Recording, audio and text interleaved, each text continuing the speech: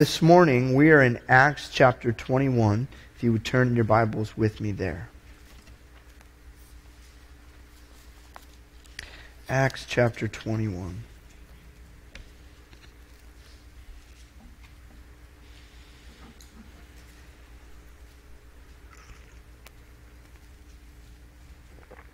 Let's pray.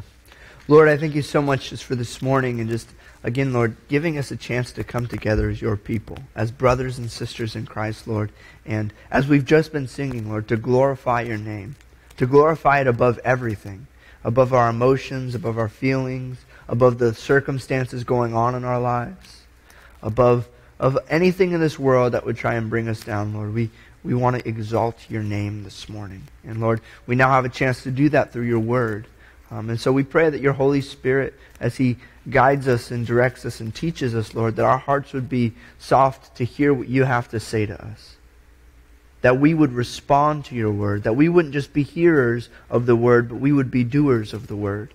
Lord, if there's sin in our life, that you would convict us of it. If we need encouragement or exhortation, that you would do that, Lord. You know what we need. And so I pray that you would be honored and glorified. You would fill me with your Spirit as we open your word. It's in your name we pray. Amen. So Acts chapter 21, as now we're really done with the third missionary journey of Paul, and now we're in his fourth journey, although it's not a missionary journey, but now he's going to be on his way to Rome, and we're going to see the beginning of that. But how this all sets up, if you've been with us for any amount of weeks, especially recently, you've seen that Paul has been warned that when he goes to Jerusalem, it's not going to be good for him. He's going to be bound up in chains. You remember the prophet Agabus took Paul's belt and bound his hands and feet and says, whoever owns this belt, they're going to leave Jerusalem like this. They're going to be met with this in Jerusalem. And they all knew it was Paul's belt. And so Paul had been warned by others as well that if he goes to Jerusalem, he will be arrested. He's going for the Feast of Pentecost, which is we're going to see is taking place right now, but it's not going to be a fun celebration for Paul as much as he'd like it to be, maybe.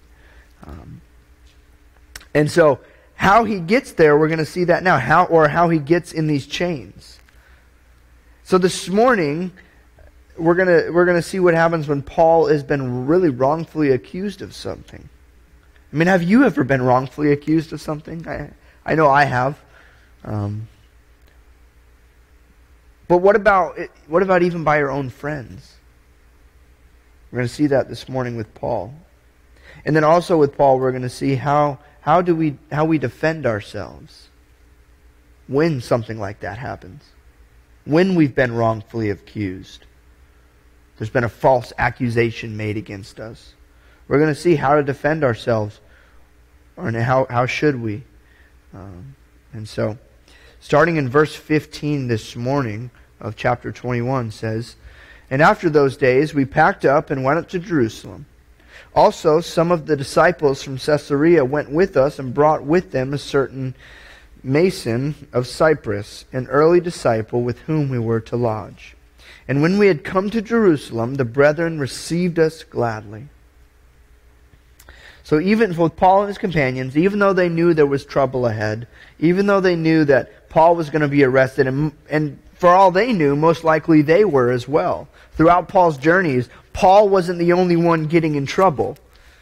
His people around him, guilty by association. But as they're continuing on their journey in Jerusalem, we see actually a lot of love and faithfulness amongst the believers just here in these few verses. The first, we're told about a disciple named, and I'm just going to call him Mason. I don't know what the spelling or how to pronounce this guy. I'm just going to say Mason.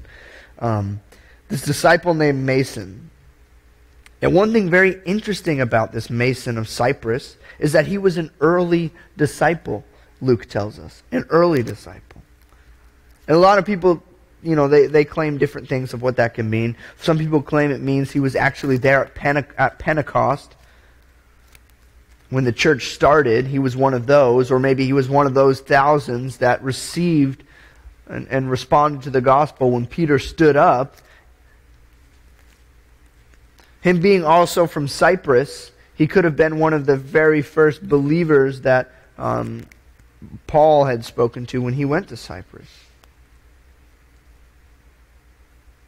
But nonetheless, we see that he opens up his house to Paul and his companions. He's now living in Caesarea, and he opens up his house to Paul and his companions that they journey their way to Jerusalem. Now see, the reason I bring this up is this is something that wasn't just necessarily a cultural thing, although it was. Being hospitable, we're told, if probably many of you have heard that in the Middle Eastern culture, being hospitable is something that they do, and we say, well, we're Americans, and we don't. But throughout the Bible debunks that this is a cultural thing. The Bible says this is a Christian thing, to be hospitable, to open up your house. And really, we're not sure if Mason knew the prophecy that Agabus had given Paul, or any of the other believers. But it would be an interesting time to know that, hey, if this guy goes to Jerusalem, he's going to cause a lot of trouble. And they certainly knew that Paul, wherever he went, usually wasn't welcomed with open arms nonetheless. Nonetheless, he opens his house to Paul and his companions. And we see this guy Mason, and this is all we ever see of him. He's never mentioned again. He doesn't write an epistle later on in life. He's not one of the, we're told at least in history, the early church fathers. But we are told about his simple love and faithfulness of just opening up his house to Paul and his companions. Probably the last time of real refreshment Paul got. Real fellowship, unhindered fellowship with other believers was right here at this guy Mason's house.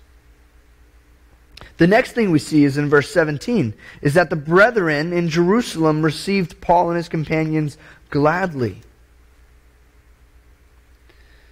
And notice it says again, and when we had come to Jerusalem. This is Luke writing the book of Acts, and Luke is saying, I was there with Paul. And when we came to Jerusalem, the brethren, the believers in Jerusalem received us gladly. Now, if you've been with us at all through the book of Acts, if you've ever studied the book of Acts yourself, and we're going to see here even in a second, the church of Jerusalem was a great big church, but they also weren't the most inviting and comforting at times. People in that church seemed to have a lot of problems, especially with Paul, because Paul mainly dealt with the Gentiles. So to hear that the brethren, the believers in Jerusalem, received them gladly, with joy, with thanksgiving, again, for these following verses that we're about to read, I mean, this is big for Paul. This is going to be big for Paul. Because this is going to be the last big welcome he gets. From this point on, he'll be in chains. He'll be a prisoner of the Romans. Although he will say, I'm a prisoner for Christ.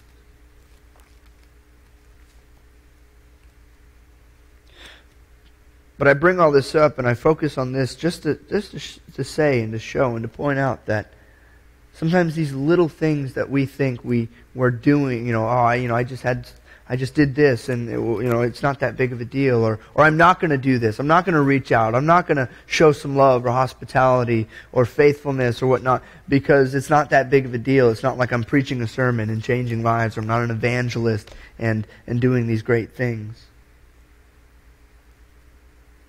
But the Holy Spirit inspired Luke to write this for a reason.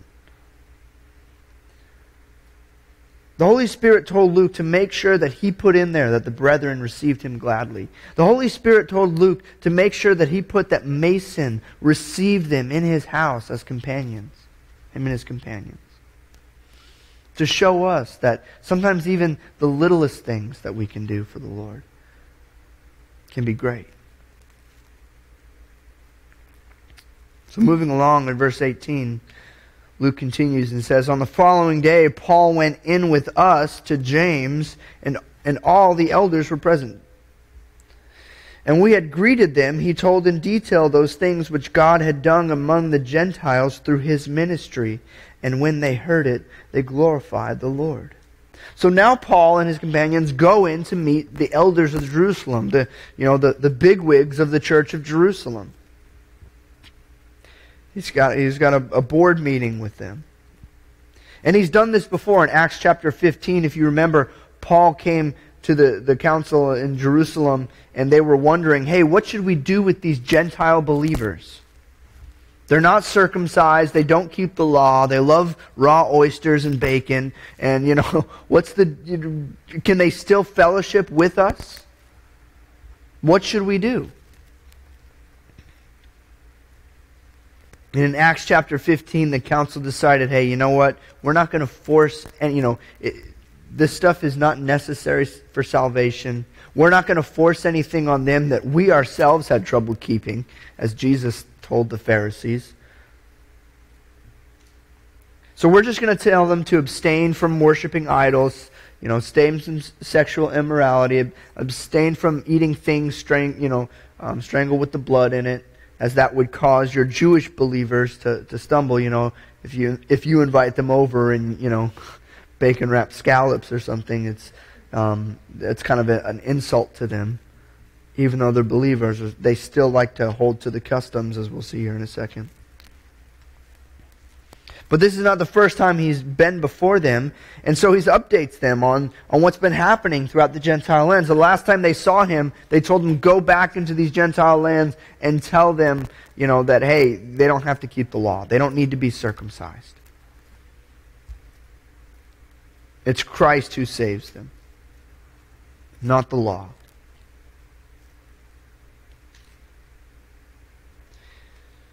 But the important thing to focus on is Paul doesn't just, give them numbers. Well, we went to Philippi and 1,300 people got saved and we healed 16 and I have a collection of $1,843.29 from them.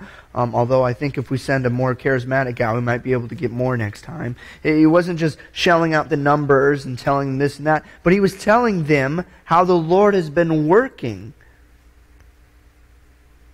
He told in detail those things that God did through him. And I can only imagine Paul. Just by reading his letters, reading about him in the book of Acts, he was a passionate man. He was passionate about the Lord. He was passionate about seeing people saved. And so I can only imagine him standing before the council of the elders in Jerusalem and just telling them, well, I went to Philippi and they didn't have a synagogue, and then all of a sudden, I heard there was a prayer meeting down by the river and it was just ladies. I know, well, hold on for a second. Let me tell you. I started preaching the gospel. Everyone gets saved. This one really rich lady named Lydia, she opens up her house. All of a sudden, there's a huge church and they helped me out. And he's just telling them everything that's been going on. I met this other guy and we healed, I was preaching one time, this guy fell out of a window, he died, but it's okay, he's alive now. I can only imagine him just telling, the Lord did these great things. The Lord is working in the lands of the Gentiles, not just here in Jerusalem. Quite honestly, that would be like in our day and age. Sometimes we see all the Lord's doing through these huge mega churches in these huge mega cities, right? In New York and Dallas and all over L.A., Atlanta. But it's just as great and it's just as encouraging to hear what the Lord is doing in Claxton, Georgia. Or Milledgeville. Some of y'all don't even know where those are or what those are. But that's what Paul was doing. He was coming back from these areas that people really had forgotten. People had said there's nothing that can be done there. And he's just saying the Lord is working in these places. And people are responding to his message.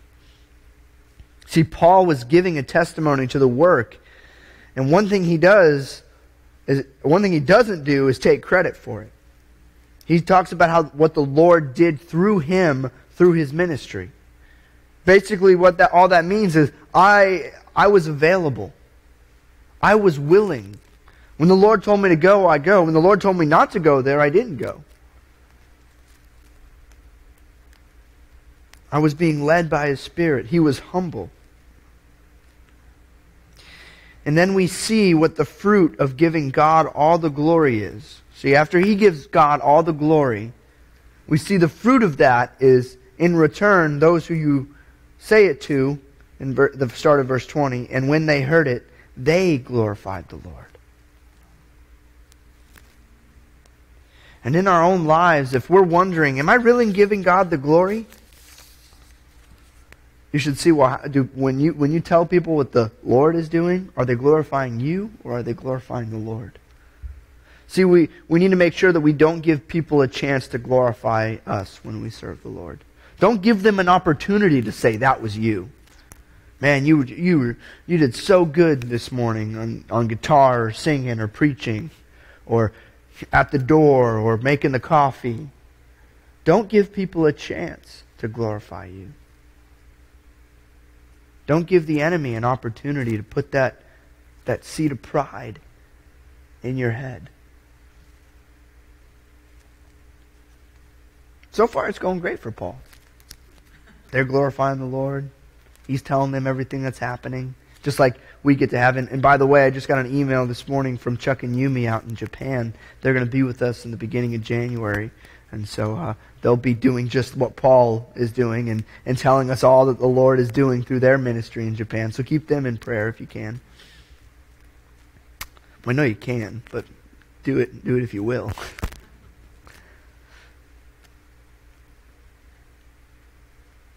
So everything's going good for Paul, but the second half of verse 20. And they said to him, you see, brother, how many myriads of Jews there are who have believed, and they are all zealous for the law. I can only imagine what's going through Paul's mind as he's hearing this now. It's starting to get worse and worse. But they have been informed about you that you teach all the Jews who are among the Gentiles to forsake Moses, saying that they ought not to circumcise their children, nor to walk according to the customs. What then? The assembly must certainly meet, for they will hear that you have come. Therefore do what we tell you. We have 4 men who have taken a vow. Take them and be purified with them, and pay their expenses, so that they may shave their heads, and that all may know that those things of which they were informed concerning you are nothing, but that you yourself also walk orderly and keep the law. But concerning the Gentiles who believe, we have written and decided that they should observe no such thing, except that they should keep themselves from things offered to idols, from blood, and from things strangled, and from sexual immorality. So again, Paul seems to be doing well up until this point, up until they bring up a false accusation against him. See, Paul had been beaten, he'd been imprisoned, he'd been stoned before by his enemies. But how does he respond to his own brethren when they bring up false accusations against him? And in Paul's case, this is almost like a double brethren.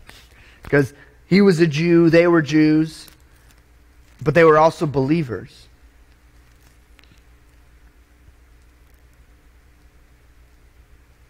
How does he react? How does he respond?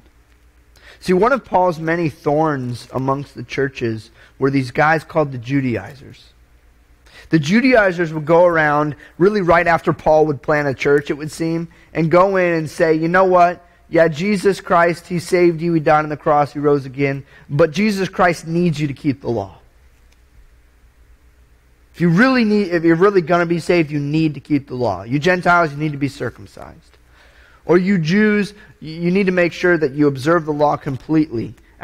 Even though you're saved now, you need to completely observe the law.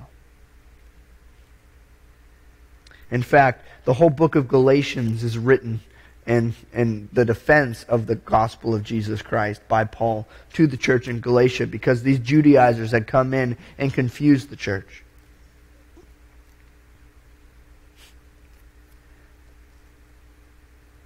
And they weren't just saying that, but they were saying, yeah, Paul, he's not really telling you the whole truth. Paul's telling you to forsake Moses. And we as good Jewish people, we can't do that. We can't forsake Moses and the law. That's not trash now.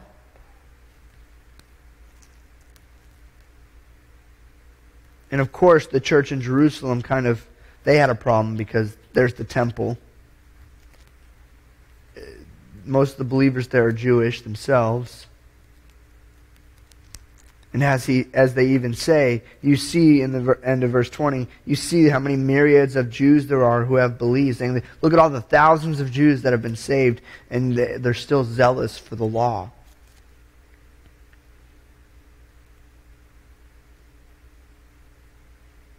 And so to hear that one of their main guys of the church, Paul, who's also Jewish, there's a rumor going around that he's forsaking the law. He's disdaining the law. That the law is nothing. Well, to them, this is a PR problem. To them, people in the church are probably grumbling, saying, we can't support Paul. He's telling people to forsake Moses. He says that you don't have to be circumcised.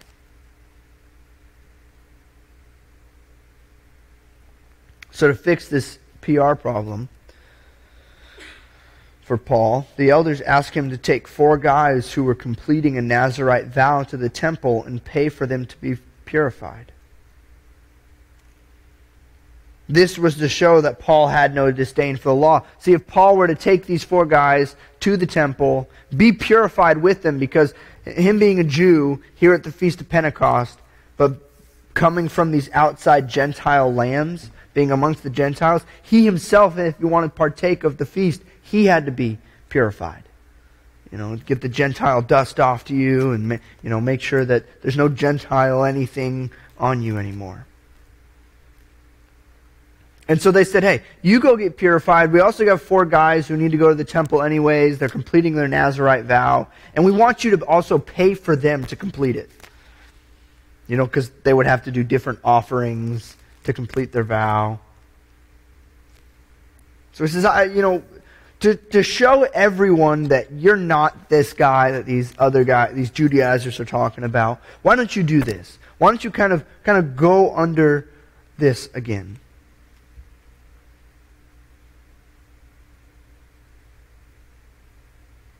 They even say, look, at the end there of verse 25.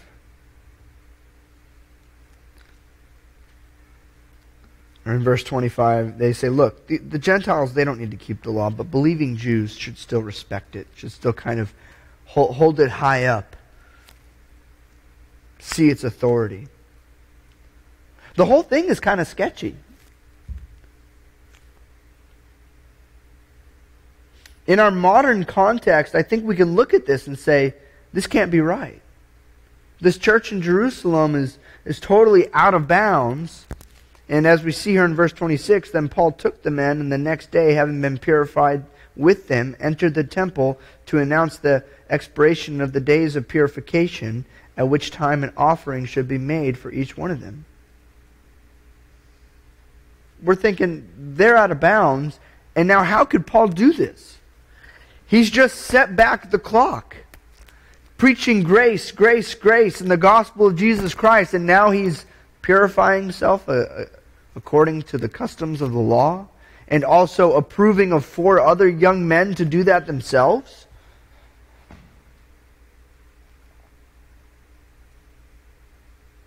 It seems like Paul messed up.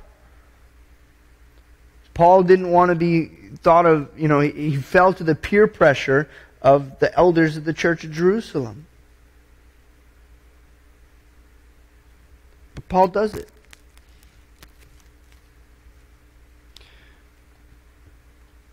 But why does he do it? Why does he decide to take these guys and purify them? Purify himself. I mean, Paul could have easily said, I'm righteous. I mean, he could have said, you need to read this letter I wrote to the church of Romans about how I'm perfectly righteous right now. I don't need to be purified anymore with these ceremonial washings. He could have done that. Here, here's the first version. First edition.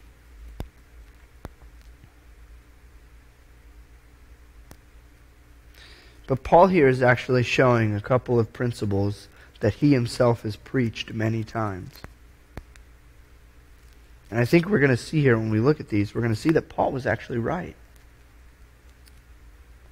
Paul was more right than we'd like to admit, because if he was right in doing this, then we've been wrong for not doing it a lot of times.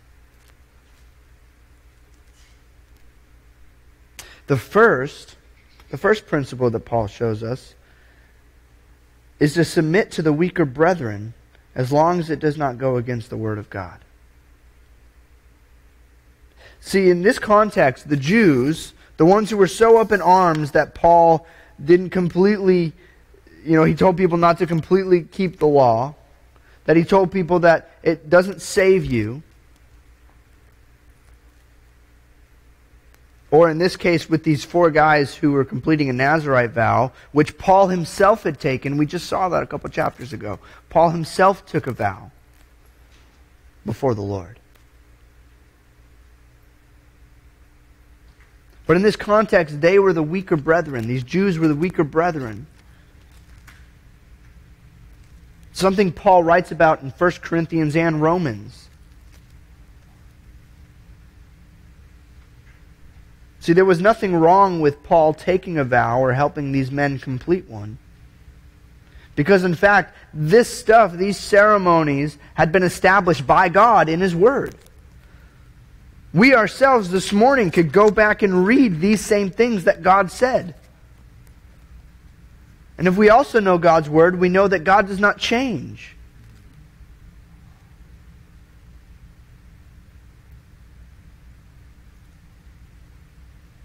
Which creates, for some, it can create a problem or confusion. Because, hey, we're part of the new covenant, which says that we are free now from those things, free from the bondage of the law, as Paul himself writes many times. That we're free from the bondage of the law. We no longer have to try and keep the law to be righteous. That Jesus Christ did it for us. So we no longer have to. But that does not mean that those things aren't still good. In fact, if you've read through the book of Leviticus, I'm proud of you. And then you'll also notice that there are a lot of clean things, that sounds like God's a germaphobe, basically. When in reality, they didn't have the science and the technology we do nowadays. But God was ahead of His time, obviously. He was outside of the time.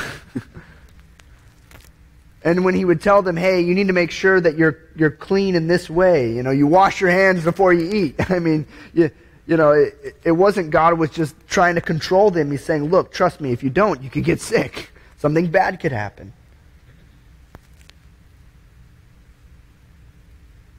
When God said, don't eat these certain kinds of animals, He wasn't saying, trying to make them just eat bland food.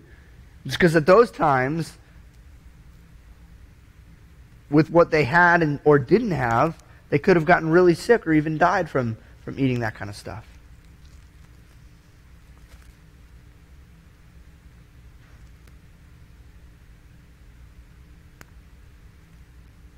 God knew what He was talking about, believe it or not, in the Old Testament and continuing on in the New Testament. So Paul himself wasn't actually breaking God's Word. I mean, the Nazirite vow is actually something Jesus himself, John the Baptist, partook in.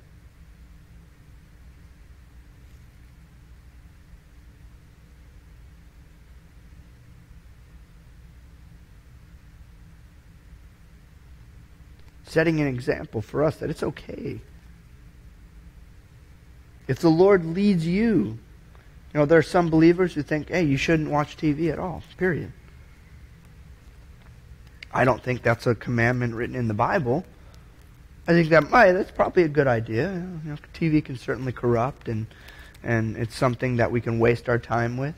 But if that's the way the Lord has led you, then when I invite you over to my house, I'm not going to turn on the TV. And what I'm doing is I'm submitting to the weaker brother. Hey, to them, God has told them not to watch TV, not to partake of it. Now, I might think that's silly and that's, crazy and, this isn't the 1940s or something like that. That's what I might think. But, that's the way the Lord has led them. So I'm not going to try and stumble them. And the whole reason is not because I'm proving I'm a better Christian or that they're a lesser Christian or that they're a better Christian and I'm a lesser Christian. But it's out of love.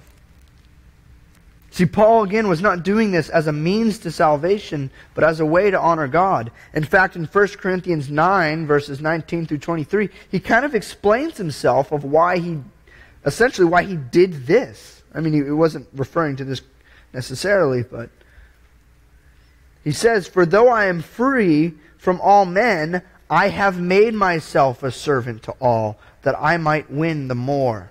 And to the Jews I became as a Jew, that I might win Jews. To those who are under the law, as under the law, that I might win those who are under the law.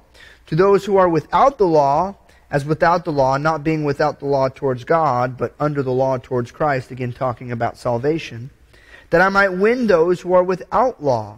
To the weak I became as weak, that I might win the weak. I have become all things to all men, that I might by all means save some. Now this I do for the gospel's sake, that I might be a partaker of it with you." Paul says the reason he did this was not because he felt like he had to, not because he was pressured into it, but because he submitted to the gospel of Jesus Christ. Saying, hey, it will create more of a problem if I say no, and I could possibly mar the gospel of Jesus Christ than if I do it. I'm not breaking a commandment. I'm not sinning by doing this. But by doing this, I could actually the gospel could go further through me humbling myself. And this brings up the other principle, that Paul would do whatever it took to have the name of God glorified, even if it meant becoming a servant. Even if it meant kind of almost getting, I don't know what the Jerusalem elders were thinking, but maybe they were thinking, we're going to slap him on the wrist and we're going to make him go do this. Maybe they thought they were disciplining Paul. They certainly had some sort of authority over Paul, and Paul submitted to that authority because they tell him to go do this thing. And Paul could have said, as he says in 1 Corinthians 9:19, "For though I am free from all men, I have made myself a servant to all."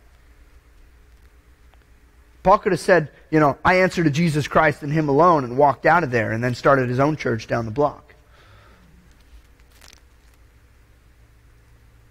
But instead, he did something that maybe to us seems foreign, but really shouldn't if we've ever read any of the Gospels, because it's exactly what Jesus Christ did. Every time Mary said, Jesus, you need to clean your room, he could have said, Mom, I'm just going to make us a new, or Mary, I created you, so you might want to back off a little bit, and no, I'm not going to clean,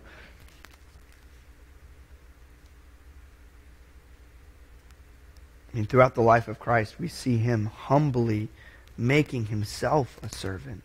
The fact that He made Himself a man, like one of us, to be betrayed, shows that Paul is not the one person to start this or do this, but he's just learning from his God, from his Father, Jesus Christ. And if you're a brother or sister in Christ this morning, you have that same Father to learn from. That I might be free from all men. I answer to God alone. Only God can judge me. Don't get that tattooed everywhere. Only God can judge me. Even though that might be true, the stronger brother, sister submits that they might win the more for the sake of the gospel. Now again, that's not submitting to sin. Hey, if I go hang out with my coworkers at the bar after work, maybe there'll be a great chance for me to preach the gospel when they're all wasted. I'll be the designated driver, or I'll do this, or I'll do. No, that's not what Paul is saying here.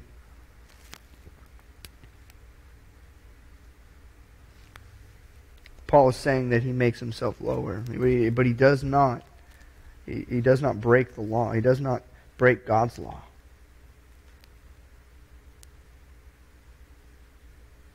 Now see, if they had said, well, Paul, we want you to repent and say that every man must keep the law. Now I know Paul would, he would have something to say about that, and he might say, no, I am free from your authority, and maybe he might go start his own church down the street because that was unbiblical. That was against what God had wrote. That's against what Jesus had said. And as Paul said, even in the book of Galatians, if myself or another apostle or even an angel comes and preaches a different gospel than the one that's been preached already, they are to be accursed, anathema.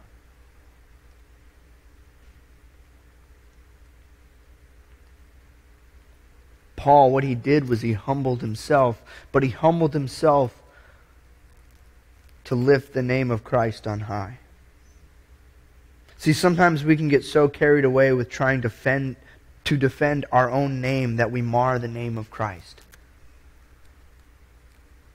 And Jesus did that. He was falsely accused, right? And when he was falsely accused, what did he do? He had a 10-point defense that he laid out, and he brought in witnesses. No, he was silent. Because he knew if he was silent, that the name of God would be glorified more than if he decided to speak up.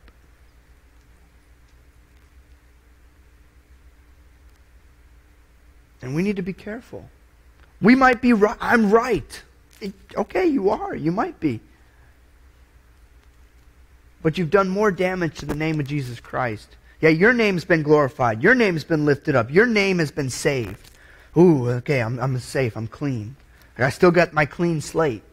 Yeah, but now everyone in the office, even they know you're a Christian, and now they want nothing to do with you because, hey, is that how Christians act? They drag everyone else down to make sure their name's okay.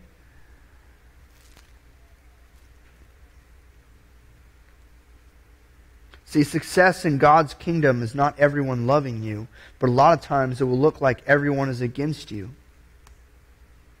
But if everyone is against you, as Paul says, if God is for you, then who can be against you?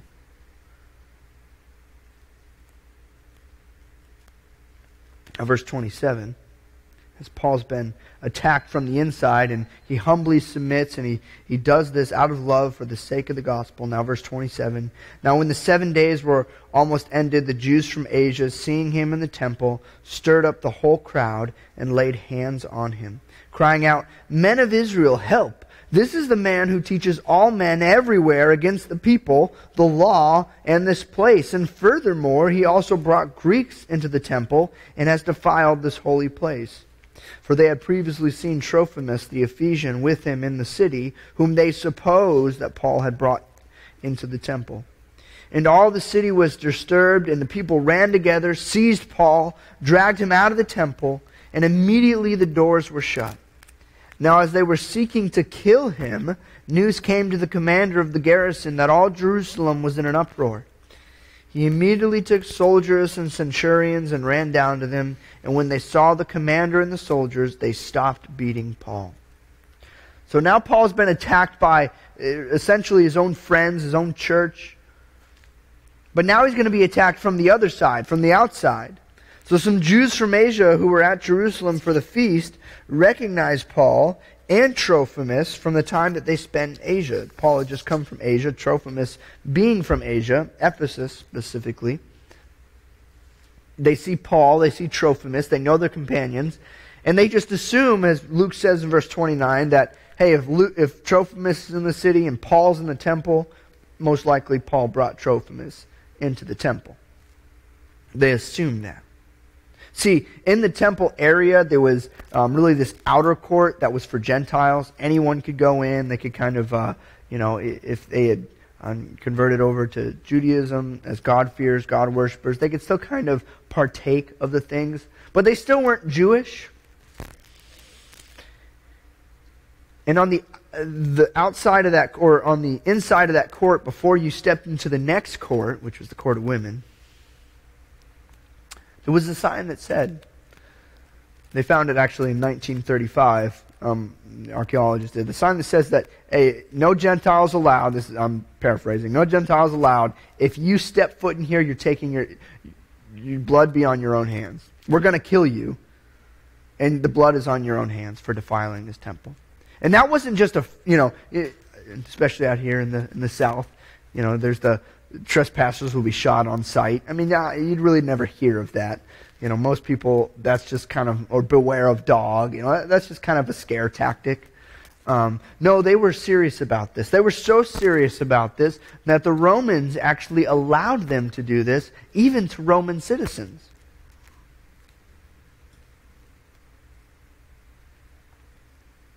So this was that they were being worked up in their own eyes for a good reason. And they ended up stirring up the whole crowd. Since, they're already there for a feast. They're already ripe with religious zeal during the feast. And a riot breaks out and they beat Paul, intending to kill him. Because he's the one who brought Trophimus in, which he didn't do, but they thought he did. So he's just as liable. However, kind of ironically, to Paul's favor, the Romans stopped the riot and stopped them from beating him. See, at the feast at those times, there would be about a garrison of Roman soldiers, about 1,000 guys, and their post kind of overlooked the temple. And so someone could see this huge thing happening, and they go get the commander. The commander comes in, and he is able to kind of stop them from killing Paul. And in verse 33, then the commander came near and took him, and commanded him to be bound with 2 chains, and he asked who he was and what he had done. And some among the multitude cried one thing, and some another. So when he could not ascertain the truth because of the tumult, he commanded them to be taken into the barracks. And when he reached the stairs, he had to be carried by the soldiers because of the violence of the mob, for the multitude of the people followed after him, crying out, "Away with him." Basically, we're saying, kill him. So this commander is actually named by Paul in chapter 24 as Lysias. And he wants to know why they're beating him. And why are you beating this guy? What's the uproar for? What's the riot for? See, Rome, as we saw before, Rome is not a fan of riots. So they want to know what's going on. But Paul never gets to speak. Well, not yet. He will.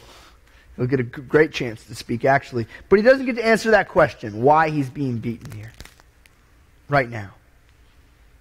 The crowd is so whipped into a frenzy that the commander could not understand it. Some are saying he did this, some are saying he did that. And he's like, you know what? We're going to get him out of here. It's obviously dangerous for him to be here. We're going to get him out of here. We'll throw him into the barracks and we'll question him there. And even then, even as they're trying to get him out, the crowd is so bloodthirsty that the guards actually have to carry him because because of the violence of the mob, it says in verse 35, they're still trying to kill him while he's in Roman custody.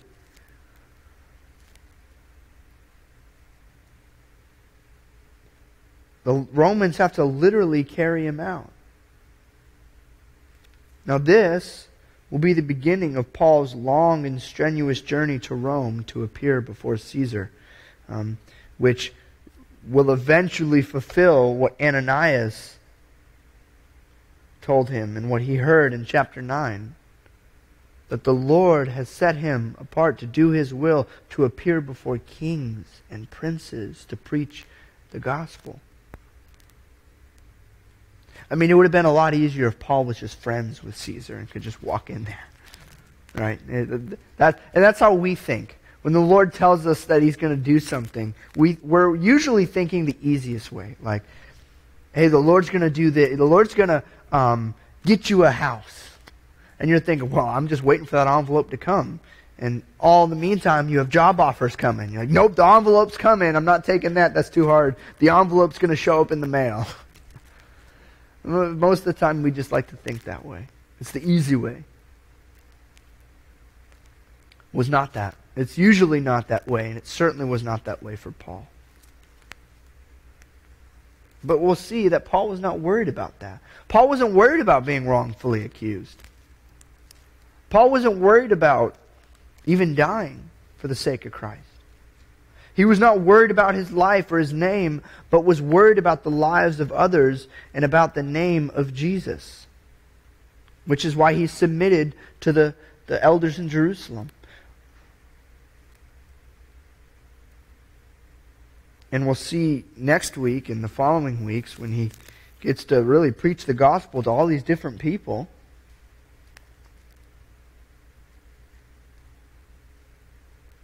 Why he still stayed in bondage. Even when he's falsely accused by his own brethren and falsely accused by his enemies. When trouble is brought our way, we should humble ourselves and look to the Lord, and he will get us through. In fact, if you would turn with me to John chapter 15. John chapter 15. I'm going to kind of end here.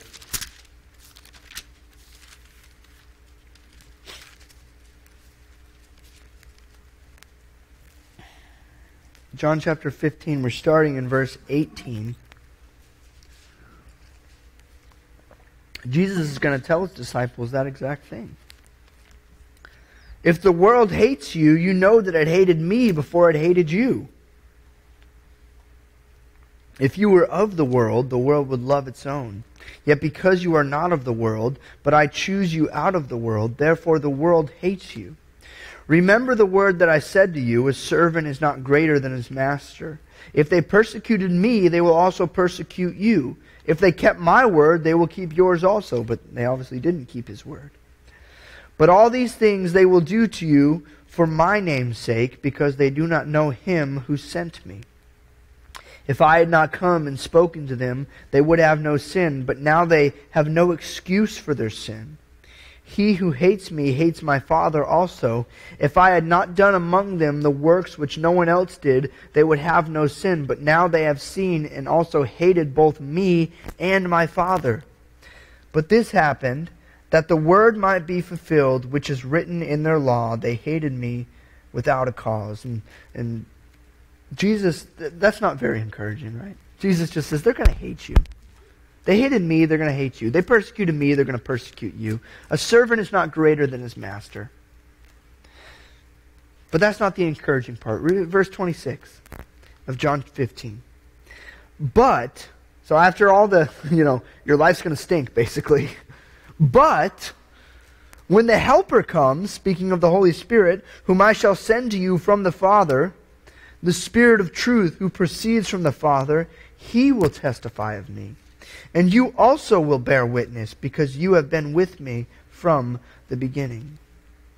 These things I have spoken to you, that you should not be made to stumble. Jesus is telling his disciples there that, look, your life is going to be hard. They're going to hate you. They're going to persecute you. But I'm going to send you the Holy Spirit to get you through these things. I'm going to send you my Holy Spirit directly from God. Not like I trained him to. No, directly from God. Because if we read the Bible, we understand the Trinity, God, Father, Son, Holy Spirit. We know that the Holy Spirit himself is the same authority. So he's telling his disciples, look, and as he told them in another place, look, I'll still be with you because I'll send my Holy Spirit with you. And then I'm going to close with this. In Luke 12, verses 11 through 12, Jesus tells his disciples, specifically really relating to what Paul's going through there. Now when they bring you to the synagogues and magistrates and authorities, do not worry about how or what you should answer or what you should say, for the Holy Spirit will teach you in that very hour what you ought to say. And again, we can get so worried about our defense and our name and if we're right and they're wrong that we sometimes forget the name of Jesus. We sometimes forget who we serve. We sometimes forget how Jesus lived, how he responded to these things. Sometimes saying nothing is good. Sometimes you do need to speak up. But whose name are you trying to glorify? Your own or Christ's? Just like we were just singing, and I love, again, I just love to see how the Holy Spirit works, because The songs that the Spirit led John to pick out this morning were just so great for what we're talking about lifting the name on high above all things. Looking to Him, glorifying His name only, not our name. And so I pray that our lives would be glorifying the name of Christ, not our own name, not our own works, even if they're good works. Not our own ministries, but simply the name of Jesus Christ. We do everything for the sake of the gospel, as Paul said in 1 Corinthians 9, that we might win some. Let's pray. Lord, I thank You so much just that You've given us that great example of a servant, of how a servant is to live, how a servant is to act. Lord, You've also given us that promise that we really don't want to hear, but it's true. Because they hated You, they will hate us. Because they persecuted You, they will persecute us if we're glorifying Your Father's name like You did.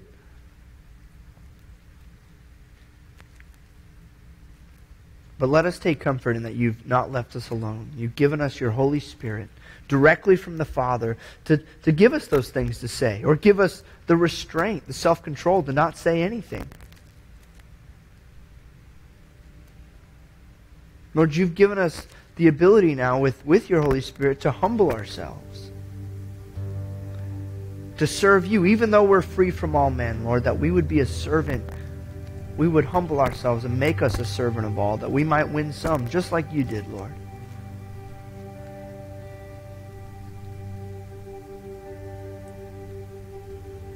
I pray that we would be known for the name we glorify, and that it would be Your name.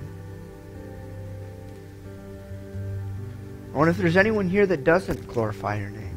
They haven't accepted You as Lord, as Savior. They've been glorifying their own name their whole life. That they would humble themselves, they would repent, and they would see the example that You set. As we see this world trying to exalt their own names and tearing each other down, Lord, You came on this earth to exalt only the name of God. And with that, You've lifted so many up, including us today. So we pray, Lord, You'd fill us with Your Spirit as we leave this place to do Your work, to glorify Your name. That we would listen to Your Spirit as He leads us, guides us, and directs us. It's in Your name, Your precious name, Lord, that we pray all this. Amen. Why don't we